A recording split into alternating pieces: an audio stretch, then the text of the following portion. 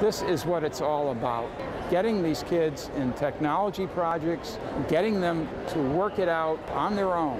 Hands-on, minds-on research. I'm Bob Wisner, Fair Director for the Connecticut Science and Engineering Fair. My name is Rebecca Meyer, and I'm the Urban School Challenge Chair here at the Connecticut Science and Engineering Fair. I call it the State Championships for Science. So commercial herbicides are often containing toxic chemicals. The judging, really, we make sure that they have reviewed the right design, the methodology.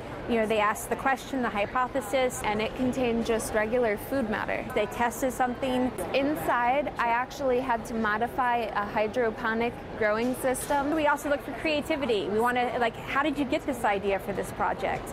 And then how did you execute it and then display it? So then that way we can see what your message was and what you actually studied.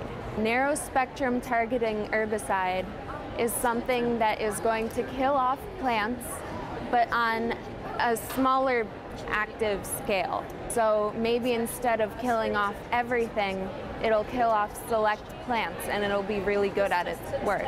We wanted an engine to run off on water, so we had to convert the water into hydrogen and oxygen by using a process called electrolysis. So inside of the water, the hydrogen and the oxygen bond is being broken, and there's a catalyst, baking soda, which helps the electricity move freely through the water. And now the hydrogen is being moved into another cell, which it will be purified, and from there it will be moving into an engine.